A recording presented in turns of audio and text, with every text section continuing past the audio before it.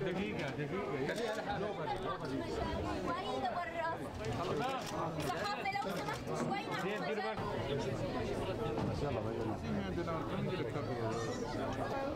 you?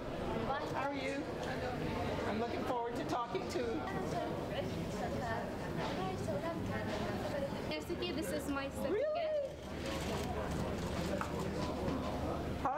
During my visit today, I heard directly from refugees about their heartbreaking experiences fleeing the Assad regime and their resilience as they forge new livelihoods for themselves and for their families. And while we know the ultimate goal is for refugees to return home, and I know that that is their ultimate goal, what I heard today is that people remain fearful about the conditions in Syria and that they are not ready to return. It is indisputable that the current environment is not conducive to return.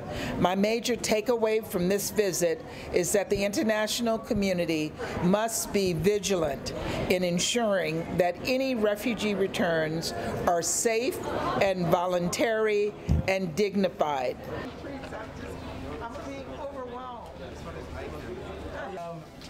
It's a community-led center where the activities are determined based on what is it that the community needs now, and also those who learned how to do art later on.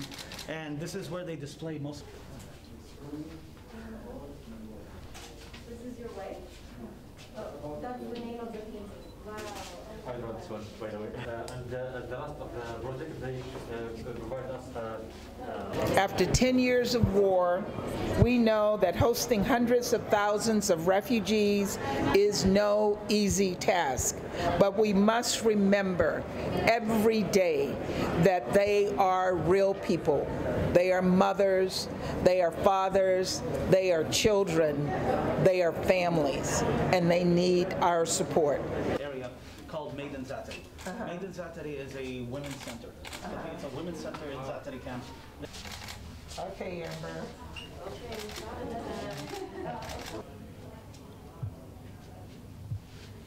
I will use my platform at the United Nations to encourage others to contribute to this cause.